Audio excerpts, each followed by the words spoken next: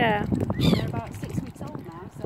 Oh, bless. But I just saw, I just wasn't sure what he was doing. I came out the corner, I thought I saw a lot of wings flapping. No, yeah, I was squatted down here, and I don't know, he just suddenly took off.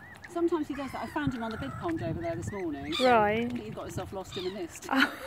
So managed to get him back here, but... Okay.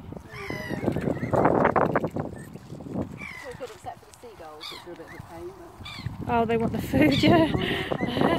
Just try and do it quietly, but it's not easy. It's difficult, isn't it?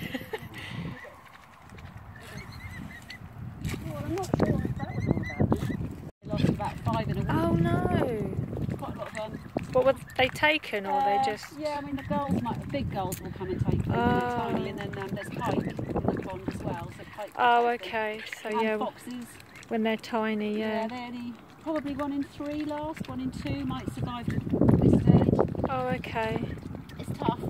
Yeah, it's a hard life, isn't it? It is. There's a couple. There's another pair on the big pond. Oh, is there? Yeah. Oh, okay. They're smaller. They're about 2 weeks old. Right. Oh, I'm not